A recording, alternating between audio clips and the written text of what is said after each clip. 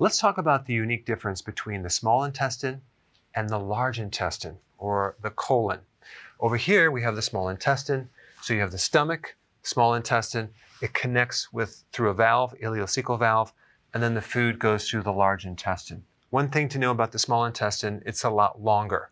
There's 3 parts. The first part is about a little more than a foot. It's between 10 and 15 inches. The next part is about 8 feet. And the last part is between 8 feet and 13 feet. So it's quite long. Now the colon, or the large intestine, is about 5 feet. So let's start with the small intestine. 90% of all the digestion occurs in the small intestine.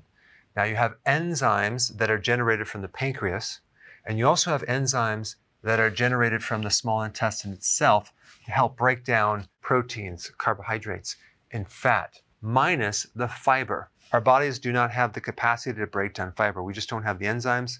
However, we have a lot of microbes in the large bowel that can ferment the fiber and break it down, and that's converted to some really healthy things, which we'll get to. Now, in the first part of the small intestine, you have the contents of the stomach and also some of the juices from the pancreas coming out to help neutralize all the acid from the stomach. So we have a lot of digestion happening right here. We also have the absorption of iron.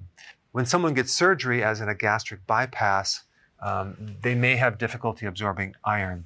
Now, this next part is where you're going to absorb the calcium, the magnesium, some B vitamins, vitamin C, folate, and there's other nutrients as well, like trace minerals.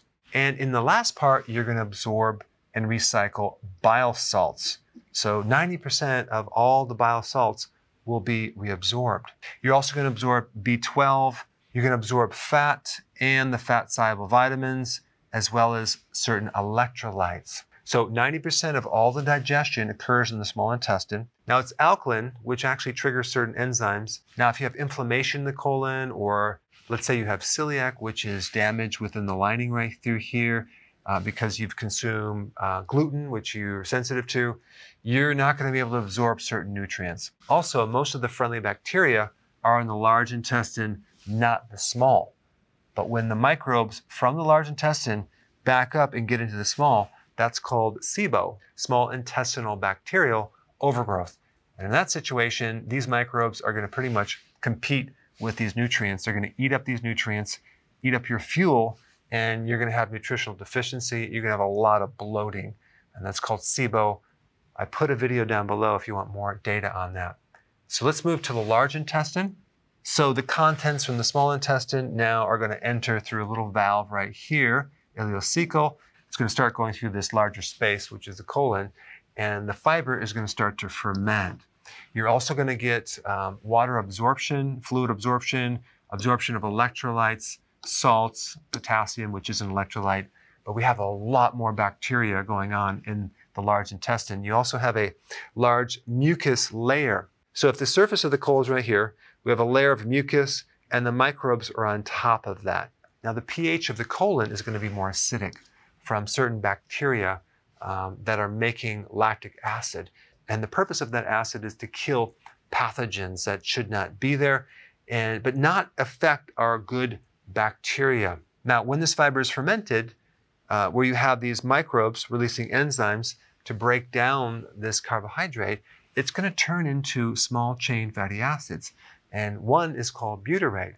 And butyrate actually is a preferred fuel for the colon cells, even over glucose.